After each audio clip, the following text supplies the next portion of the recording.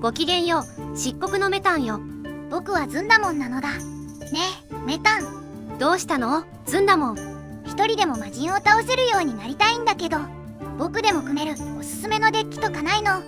それなら今回はワイルドカードなしで組めるセリアを使った魔人用デッキを紹介するわ。やったー。このデッキのゴールはこのような盤面を作ることよ。水のトリプルが完成しているのだ。それじゃあデッキを見ていくわ。必要なのはイスンシン、ジュリアン、アクアータ、ミカエル、ガブリエル、ラファエルよ。あれ、セリアとヤスマサがいないのだ。その2枚は友達から借りるのよ。そうか、アクアータとポジションがかぶっているから同時にデッキに入れられないのだ。それじゃあセリアとヤスマサを借りてバトルスタートよ。相手はアンブラ、体力の高い魔人なのだ。本当に倒せるのだ。まあ任せなさい。まずはいらないカードで適当に攻撃するわ。いらないカードって何なのだ？ジュリアン、アクアータ、セリア、ヤスマサ以外のカードよ。いらないカードで攻撃している間に装備を紹介するわ。わかったのだ。装備はトリックを6つ確保して水とトリプルを強化してちょうだい。ルーンも見たいのだ。ルーンは水を強化するためにネプテュヌスの霊気を使っているわ。装備もルーンも水を強化しているのだ。その通りよ。ここでわざと魔人にやられるわ。やられてしまっていいのだ。ラファエルで復活するから大丈夫よ。これでガブリエルとミカエルのバフも乗るわ。トリックが4個増えて攻撃力が 100% アップしたのだ。ここでイスンシンを引きたかったけど引けなかったのでカードを捨てるわ。引けたのだ。イスンシンのバフを乗せましょう。水カードの攻撃力が 70% アップしたのだ。バフを乗せるのは魔人にやられる前でもいいわよ。セリアとヤスマサも引きたいのでまたカードを捨てるわ。引けたのだ。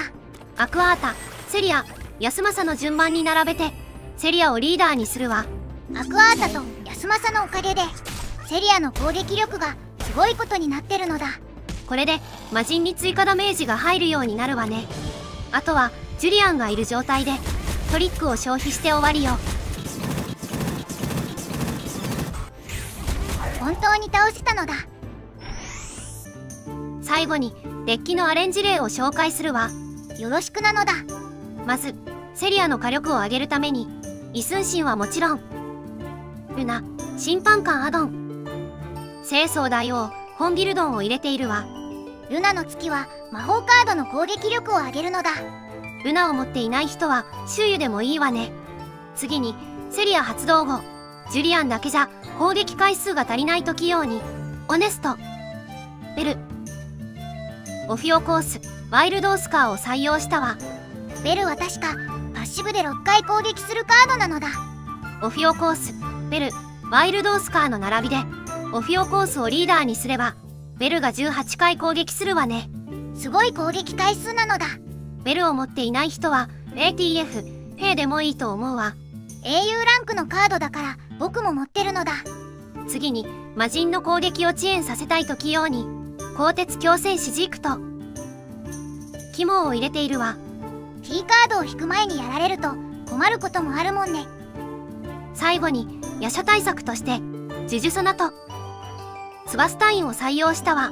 ツバスタインで時を戻せば夜叉の力で変身したカードが元に戻るのだ。これでセリアデッキの紹介を終わりにするわ。最後まで見てくれてありがとうなのだ。チャンネル登録よろしくね。